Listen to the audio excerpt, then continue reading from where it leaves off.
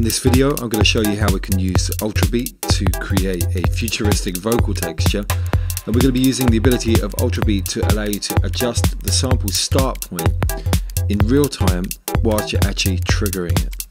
So let's load up another instance of Ultrabeat.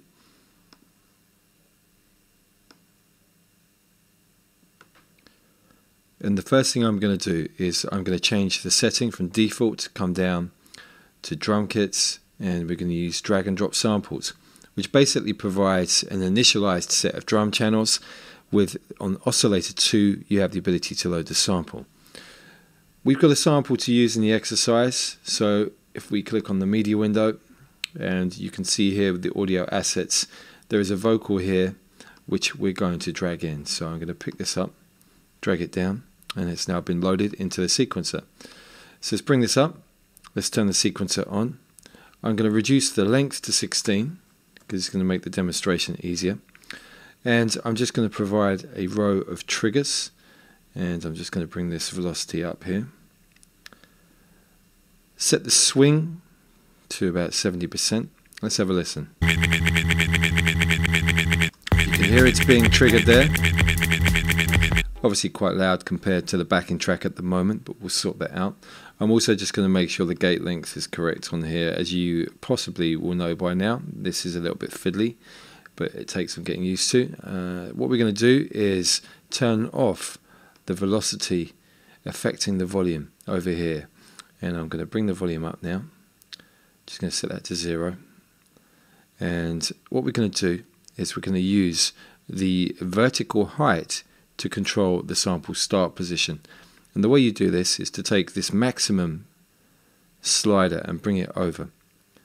If you visualize in your minds the low velocity relating to the beginning of the sample and the high velocity, so if you go low, for example, down here, let me just take a few of these and bring them down so you can get a feel for this. So bring these right down, and then what we'll do is we'll take these higher, so to give you the contrast. So we're going to be triggering the sample at these grid positions from near the beginning and then at the end. So if you have a listen, let's see how that sounds.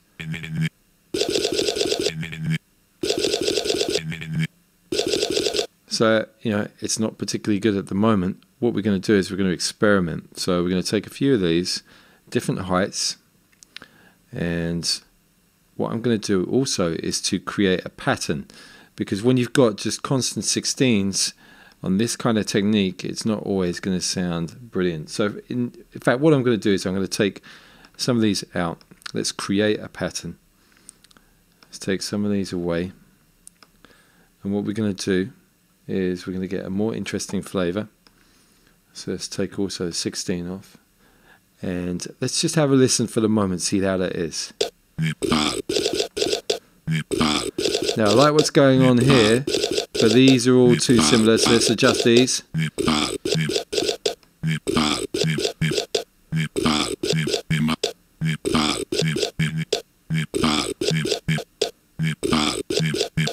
There you go. That's quite nice. So there's... In fact, I'm going to take the last one off. Let's bring it down a touch.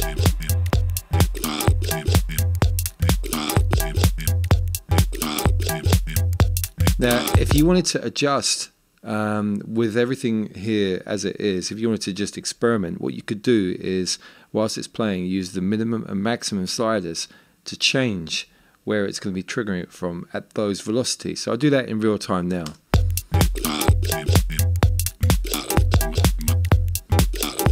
It's quite nice to try and get some alternatives. I quite like that. I think that's got an interesting flavour. Let's try the maximum. Not so good, so let's go further along.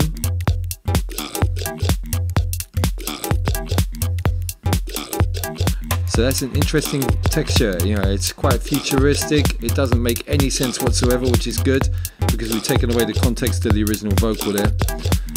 So this works with any long sample. You know, it's not going to work very well if you've got a short sample. So it's basically experiment with long vocals, long sounds, long evolving textures. These are all going to be good to run through there. And even though I said recommending don't use short textures, you never know, you might get lucky, but you're going to definitely get more understanding out of it if you're going to use a longer sample. So try some others, see what happens. Just to give you an idea of how easy that is to change it, if I was to drag this vocal in here, this is a more sung vocal, so it's not necessarily going to work quite as well, but let's have a listen.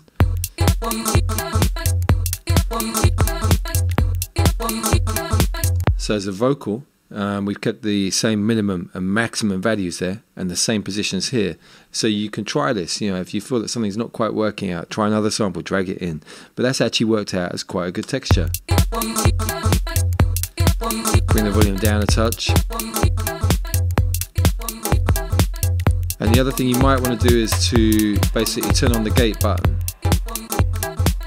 And then you can use the actual gate length to create shorter stabs. So you can see I'm taking the gate length to 2 on these.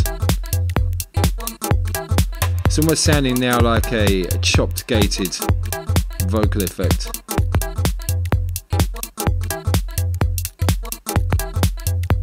It's working quite nicely there.